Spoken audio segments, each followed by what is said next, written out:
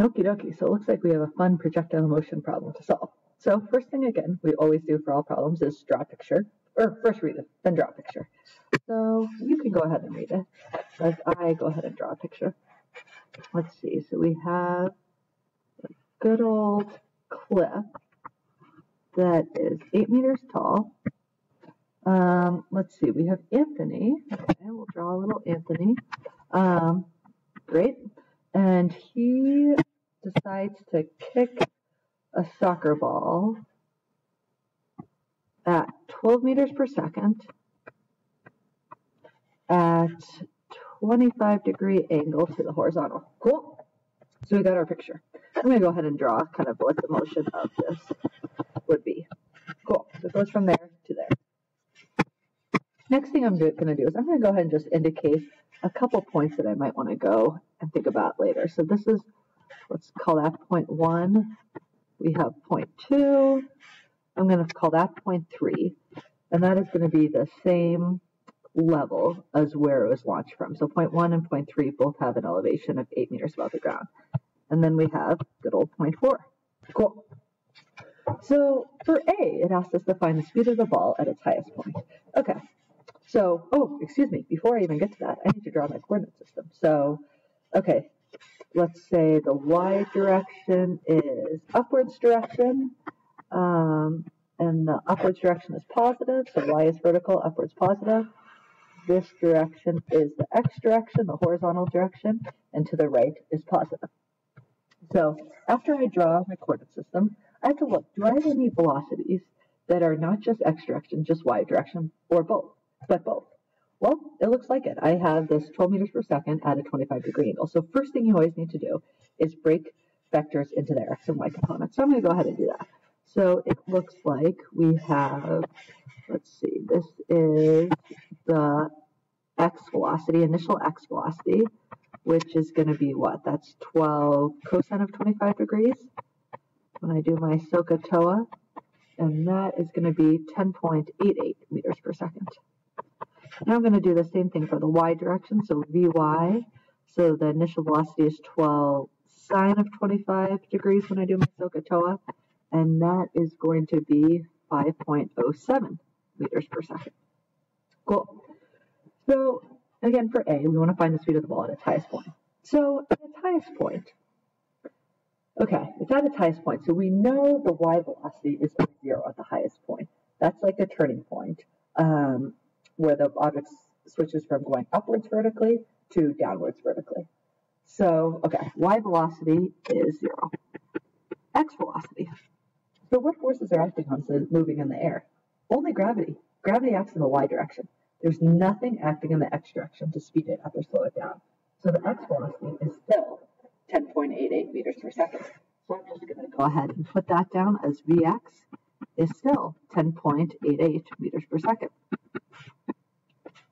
Well, so if we look at this, we have no y velocity, we only have x. The speed of the ball at the highest point is just going to be 10.88 meters per second. So that'll be our answer to A. Okay, so now we want to find the speed of the ball the instant before it hits the ground. Okay, so that looks like that's point 4.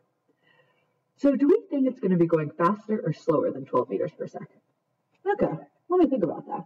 Well, at point 3, it's going to go 12 meters per second, because that's the same elevation above the ground. Point 4, it's got to go faster. Like if you jump off something, you're going to be faster when you hit the ground. And again, we're looking at the speed the instant before it hits the ground, not after it hits the ground, the instant before it hits the ground. So definitely faster than 12. So let me go ahead and draw on my little picture. So we want to find the speed. It says speed, so it always means total speed, not just x speed or just y speed, total speed.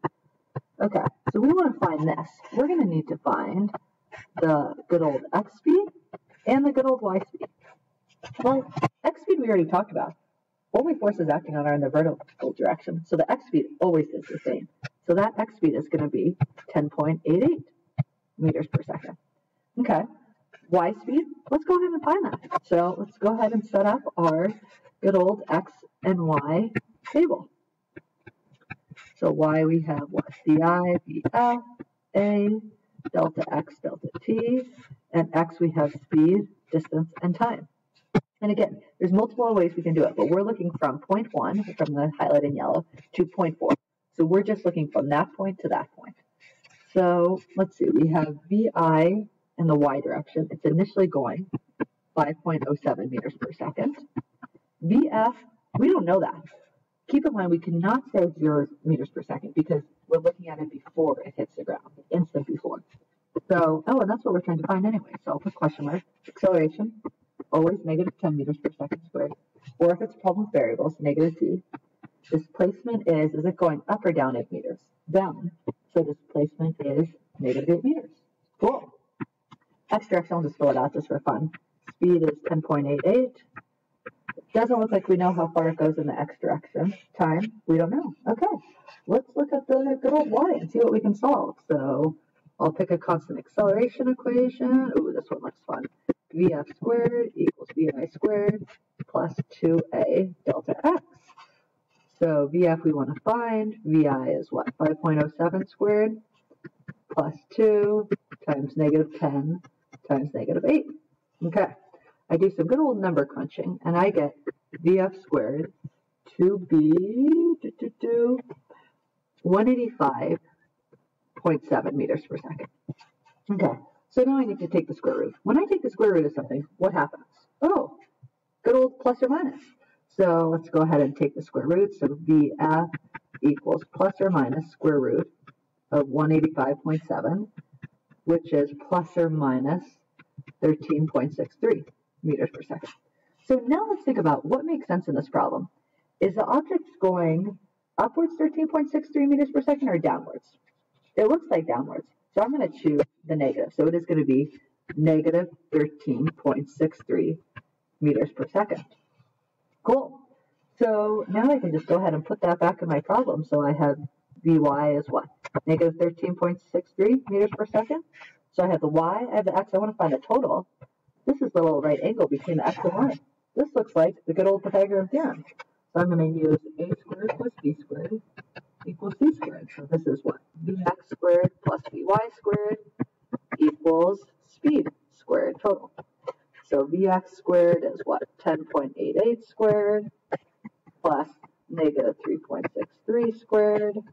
Keep in mind when we square a negative, that becomes a positive, equals speed squared. I go ahead and do the math. We only care about speed, so it has to be like the magnitude of positive quantity. So the speed turns out to be, I got 17.4 meters per second. Great. So that is our answer to B.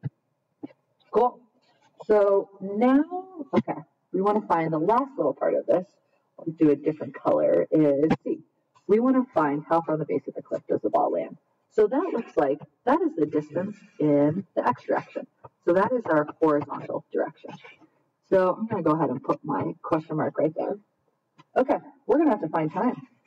Okay, I look at all this stuff in the y direction. We have a lot of stuff. I'm going to pick the easiest equation. Multiple equations will work. Always pick the easiest one. I am going to use the Vf equals Vi plus A times delta t.